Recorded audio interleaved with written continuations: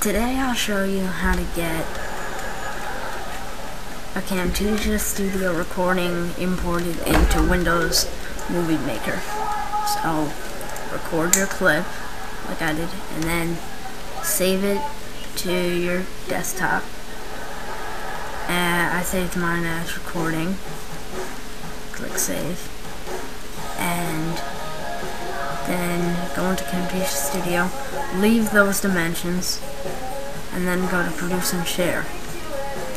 Then go to custom production settings and then click next. Go to WMV Windows Media Video and then go to next and keep clicking next until you get to this part, and then name your file. I'm just going to name it recording.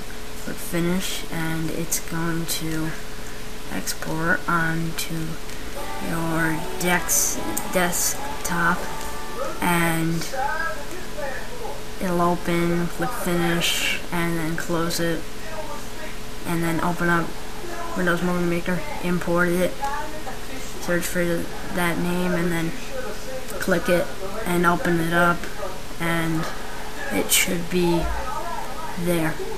And enjoy.